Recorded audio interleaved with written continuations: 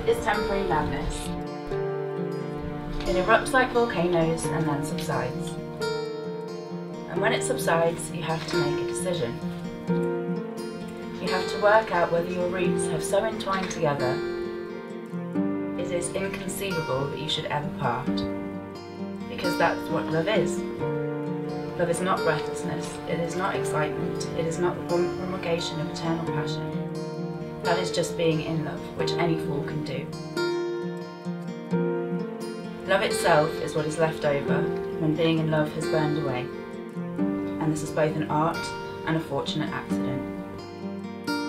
Those that truly love have roots that grow towards each other underground, and when all the pretty blossom have fallen from their branches, they find that they are one tree and not two.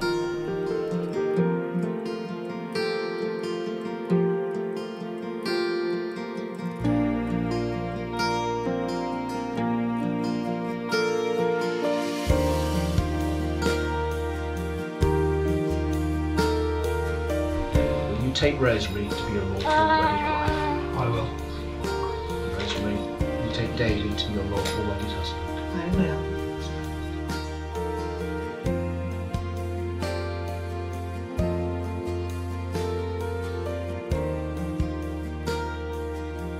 David and Rosie, you'll be loving partners in your marriage. You will treasure this trust and responsibility, and you will live full and rich lives together. Ladies and gentlemen, boys and girls, it's been a very great pleasure to declare that you're now husband and wife together.